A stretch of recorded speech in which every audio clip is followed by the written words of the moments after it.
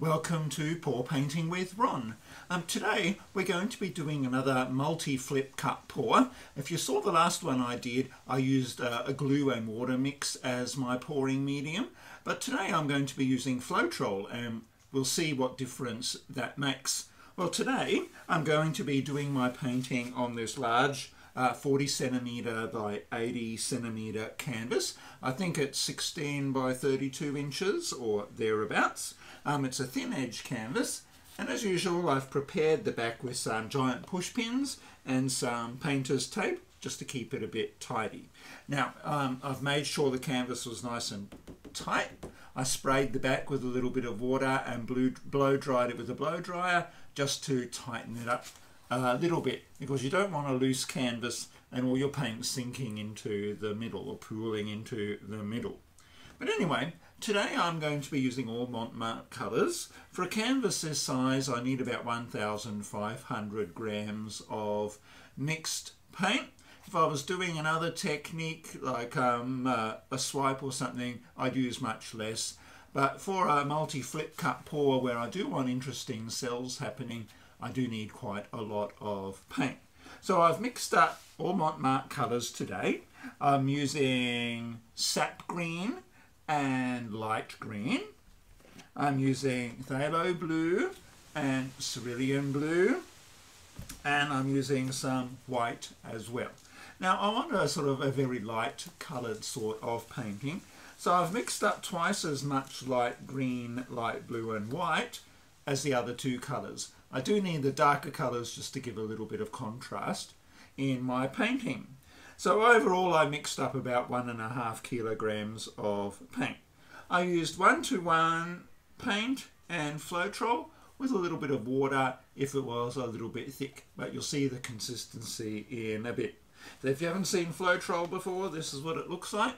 I'm in Australia, so I've got the Australian floetrol. I believe it works a little differently to the floetrol overseas, but you may find you can modify yours just by adding a little bit of wood conditioner to your floetrol, so I've heard.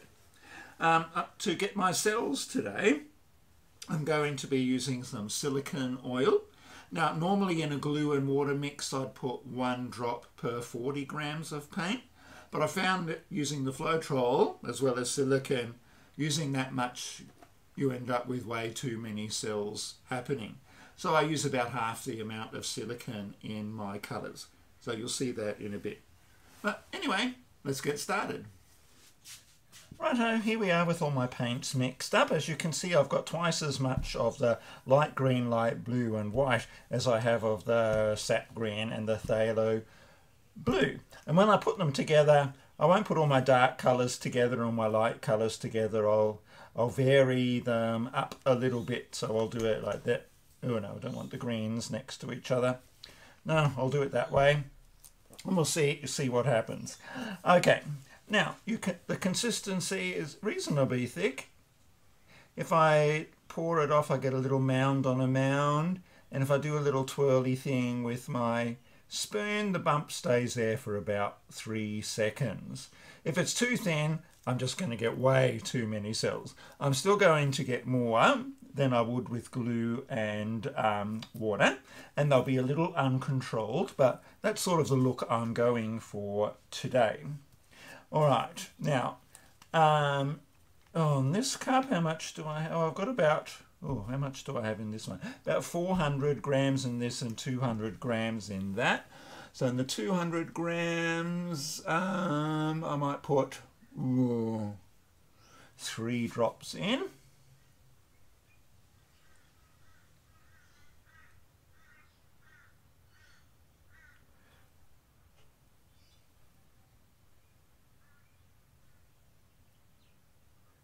Put 6 drops in the bigger ones.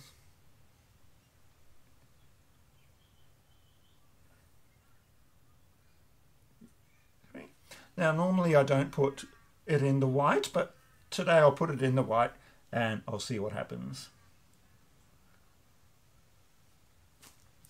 Can only try. Okay, it doesn't matter. You don't have to put it in the white if you don't want to. The colours are the most important. Now you do need to mix it in reasonably well, because you don't want great big huge blobs of silicone sitting in your paint. You want it reasonably evenly distributed throughout your paint. A little bit of silicone goes a very long way.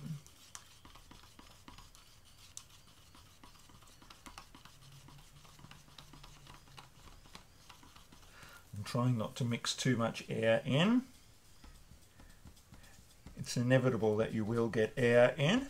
That's why a blowtorch is useful to have, as you'll see in a bit. You don't need a fancy blowtorch. I just got mine from the hardware store. You buy the torch bit separately to the can of butane gas. It's cheaper from a hardware store than if you would get a fancy one from a cookery shop. They both do exactly the same thing.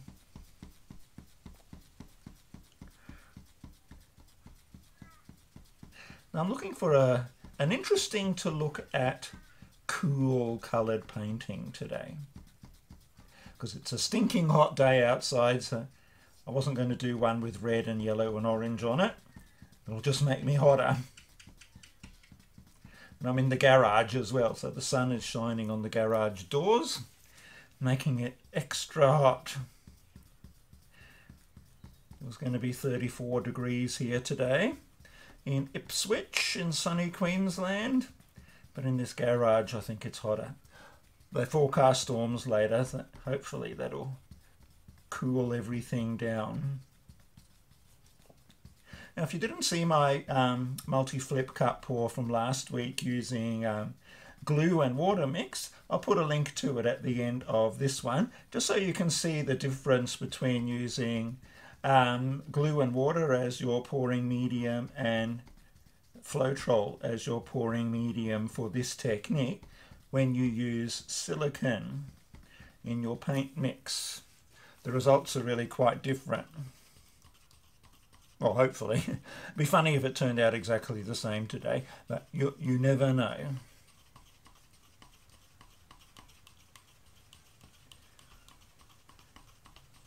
I'm going to use 5 cups today in my pour.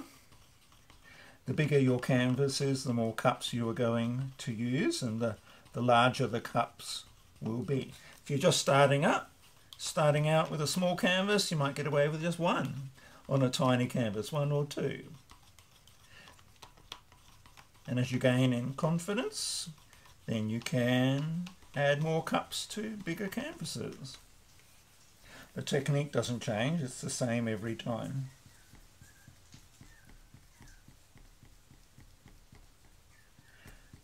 But do make sure you have enough paint. You can always tip off excess, but you run into problems if you don't have enough. The cells just won't work. You may have trouble covering your corners and edges too if you don't have enough. At least my painting should dry fast in this weather. Winter it takes ages. Summer it's really quick. I think we're almost done here.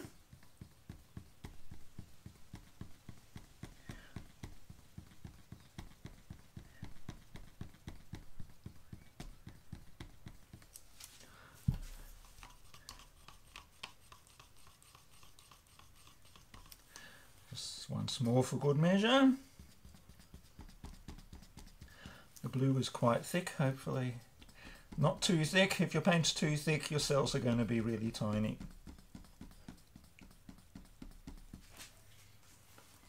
But too thin and they'll just go out of control. But it's a bit of a balance, and it depends a little bit on the look that you're after. Okay, I think we're done. Now I'll just put them on the side.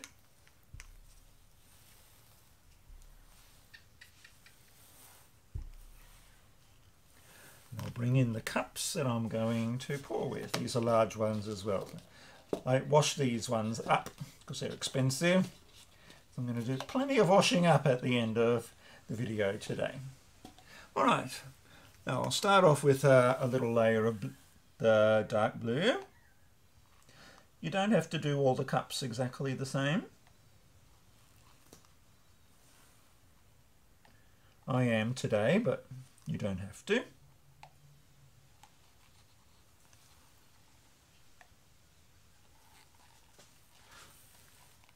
And then I'll put in some of my lovely light green.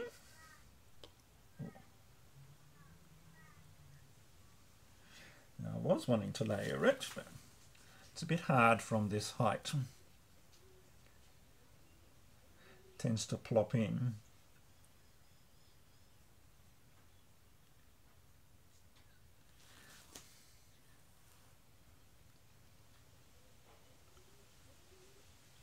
Gets a bit easier once the cup gets a bit emptier.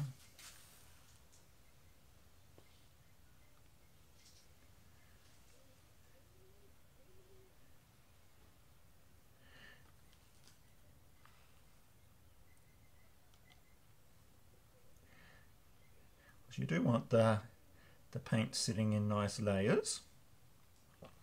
Don't be too stingy with your layers, otherwise the colours like blend too much. A bit more in this one.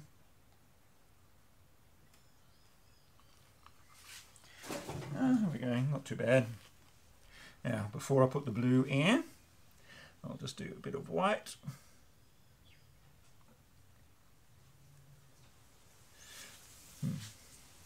The white's quite thin.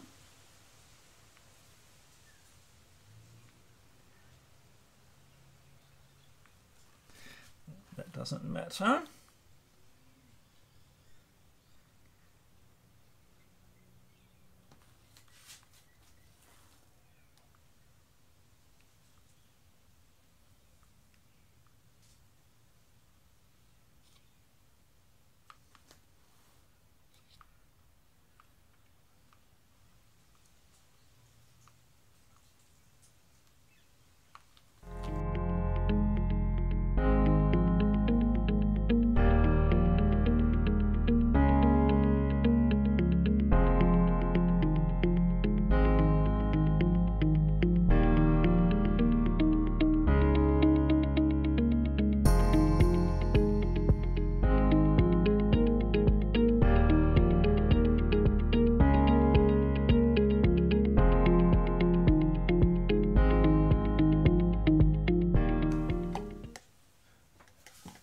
There we go, all done. Now I'll just put these aside, make some space.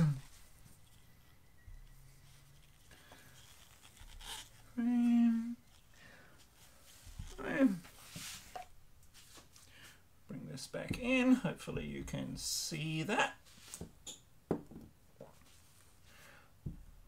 Okay, now I could flip the cups over by hand, but that gets messy. So I use my metal wall scraper to put the cups upside down on this canvas. Works really, really well, as you'll soon see. Okay, so I'll arrange my cups first to get the spacing sort of right.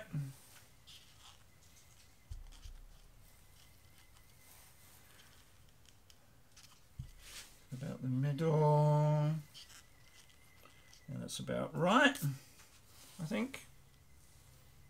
Yeah, okay.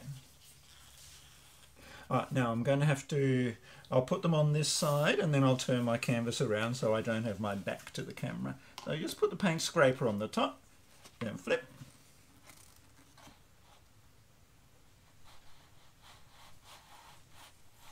And just slide it on like so, and you don't get paint everywhere. I'm getting cells already on my paint scraper.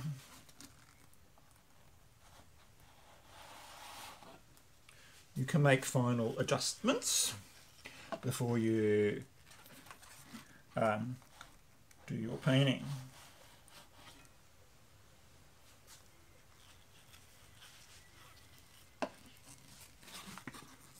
Sometimes I put yellow in this as well, but I didn't this time. I just wanted the simple green and blue and white.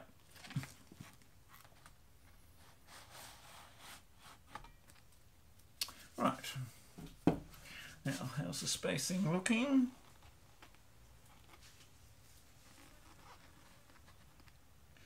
too bad. Well, now I'll turn this around without tipping the cups off. That would be an interesting disaster. As you'll probably see, I'll start getting cells straight away.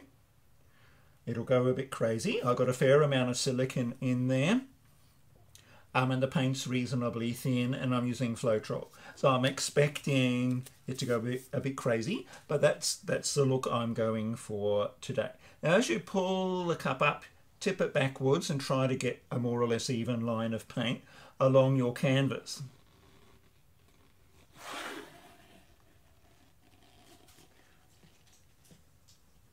And I'll just do the corners because they are always the hardest to cover, and the sides. Don't be tempted to put the dribbles in the middle of your painting again. Oh, look, you get nice cells in the cup. See, cells already, so it's going to be busy.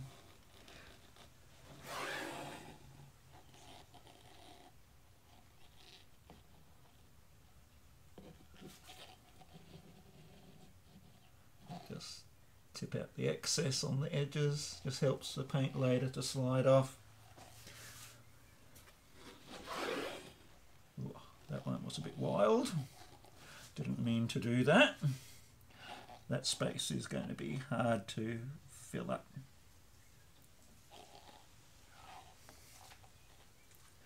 Oh.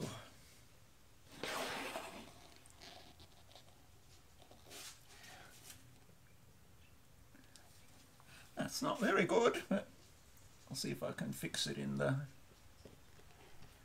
stretching out, and I've got heaps of paint.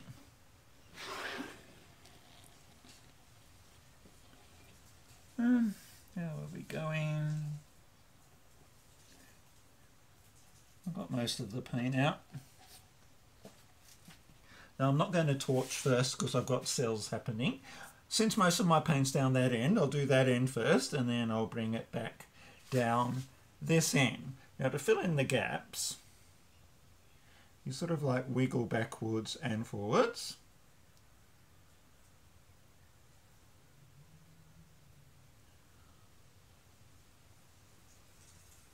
So it's quite thin.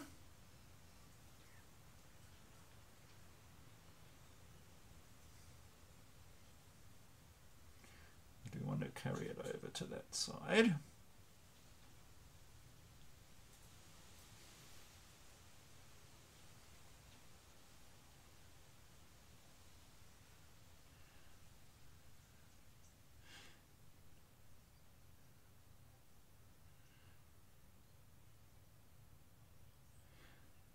Okay, do that corner.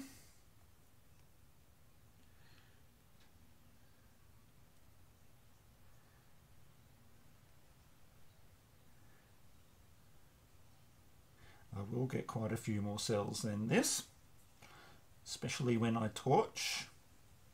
The dark green, I still got lots of dark green happening.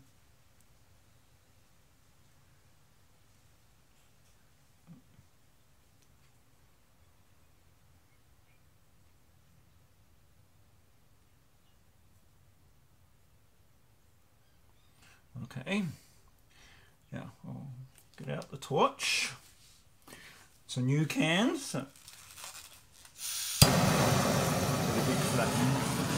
Now don't go too close.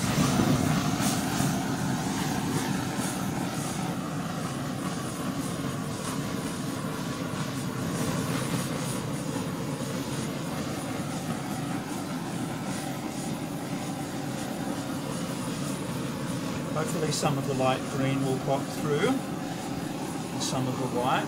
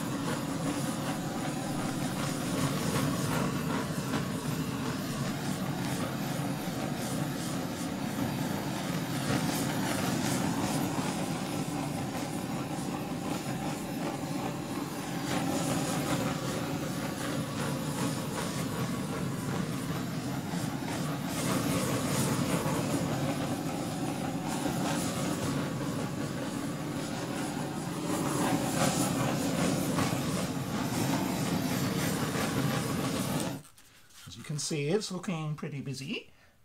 It'll get busier still as I stretch it out. Okay.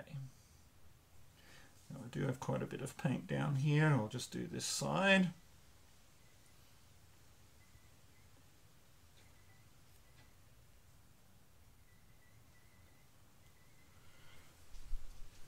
Bring it back to the middle. I'll just do the other side.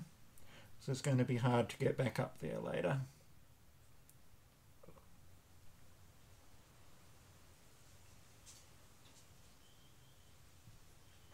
You've got a bit too much dark green in there. I didn't want the dark green. Where's all my light green gone? I'll just do this side.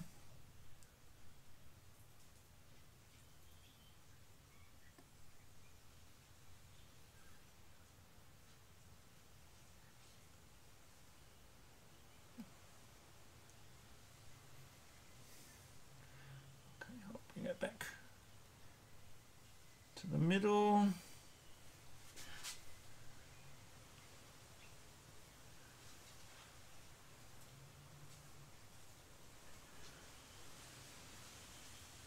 There we're going. I've got heaps of paint.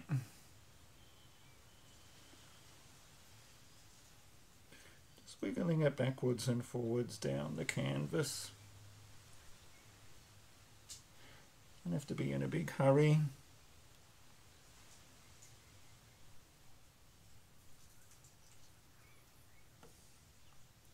Now I might do that corner.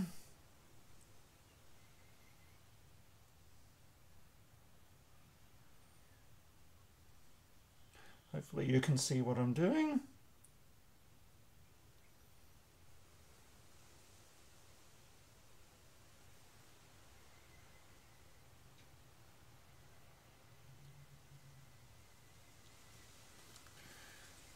Go. And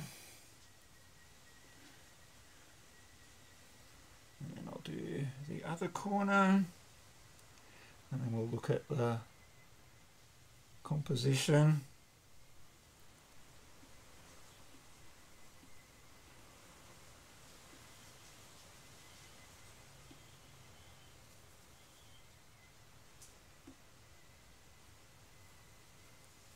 That's that corner.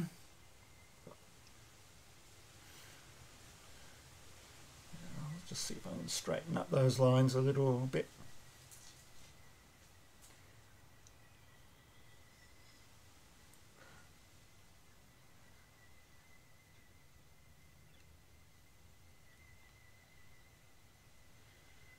Okay. I'll take off some of that from the bottom because it's a bit distorted looking.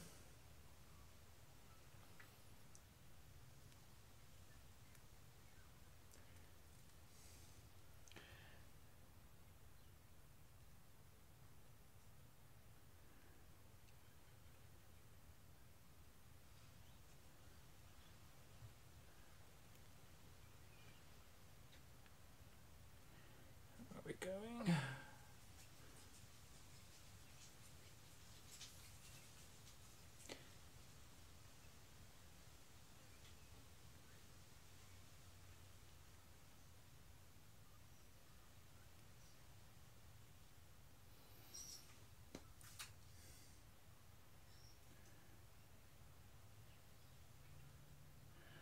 Okay, we're almost there, I think. Only every time I do this one, it turns out completely different.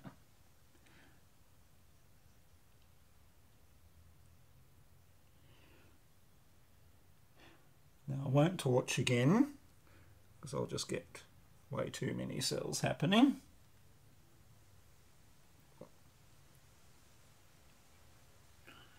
Okay. Well, a lot of paint tipped off. Cool. All right, now very important last step for these paintings is to get your palette knife and just go around all the edges, make sure they're all covered, and take off any drips. The drips look yuck when it dries, but they can also pull paint off your canvas. That's a good idea to take the drips off. You might need to go around a couple of times.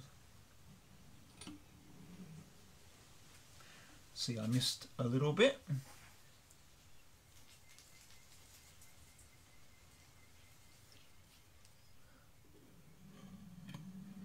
Just scrape, like so.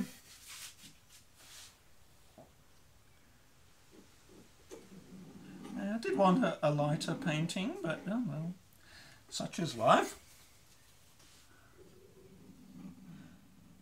A lot of my white disappeared, and the light green, and the light blue. Anyway, who would have thought?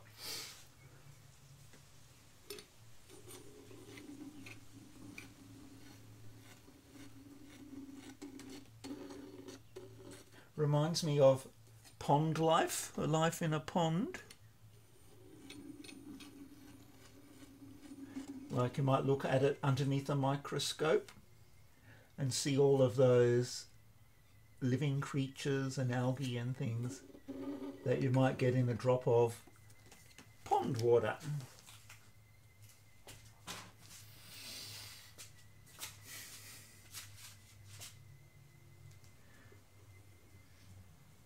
Now, as you can see, it's a lot busier than a glue and water mix.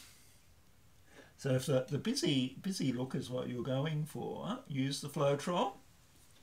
If you want a less busy look, use the glue and water mix. That's the lesson you can take home today. Now, the thinner your mix is too, the crazier everything will go. The thicker the mix is, the fewer cells you will get.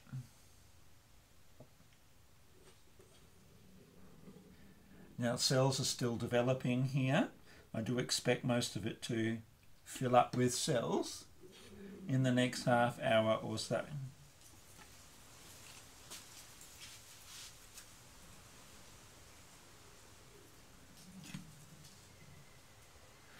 Okay, I'll just do the other side once more.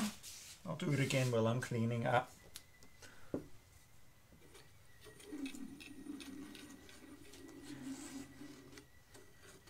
I think that's most of it. All right. Messy, messy. Anyway, I'll bring you in for a closer look. Okay, now I'm holding this camera above my head, so I hope I've got the whole thing in view. We'll just come in close.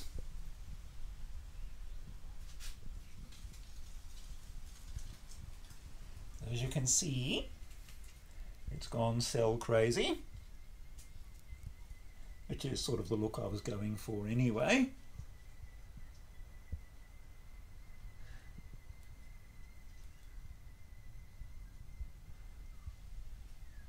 But we do have some interesting cells happening here.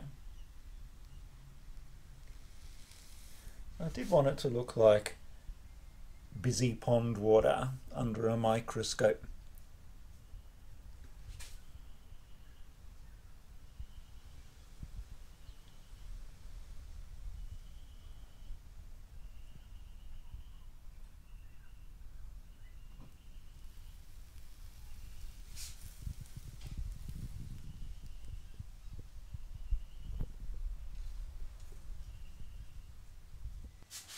So, what did you think? I think it turned out really interesting. I certainly got the busy pond life look that I was looking for, even though perhaps it was a bit darker than I was wanting. So perhaps next time I'll dispense with the dark colours altogether and just use all light colours and brighten everything up that way.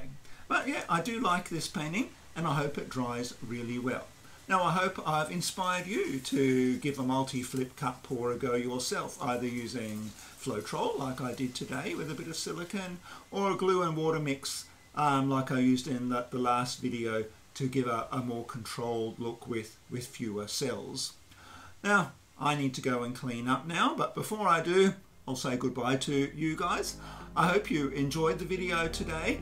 If you did like what you see today, please take a moment to press the like button. Helps my content get found in YouTube land. And if you'd like to see more of my content, please take a moment to subscribe. So I hope you have a good week ahead and happy painting.